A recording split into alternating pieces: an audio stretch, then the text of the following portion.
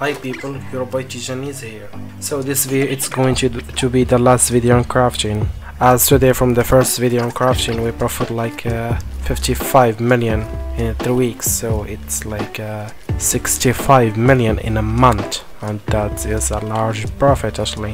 What we did and the strategy we follow in the video, it's like finding a profitable item, then craft it and sell it to a black market, and it's a good strategy for making money. But what about the people who they don't have a hideout in the black zone? What we gonna do about it? Just so now I found you a way, guys, to make money without need. You need one thing, it's the silver. You need liquidity like 5 million, something like that, in this range, and you need like a mount. Let's say you need like ox tier 5, tier 6, something like that. Build actually, we gonna you can go naked actually.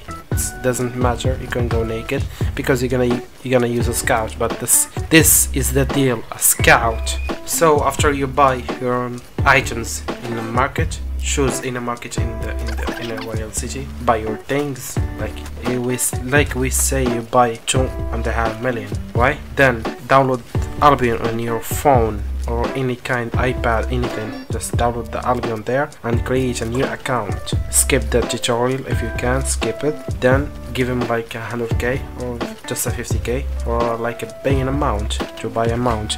Then put the scout in the exit, the map you're gonna go. So like, let's say you're gonna go from the south, you're gonna zone like a southeast, and you have to put your scout in the northwest, like in the front of the map. You scout for your 2 maps. This is the deal I do, and I never die. I hope you guys like the video, and don't forget to subscribe to my channel and give you some like and comment. If you need anything, just comment.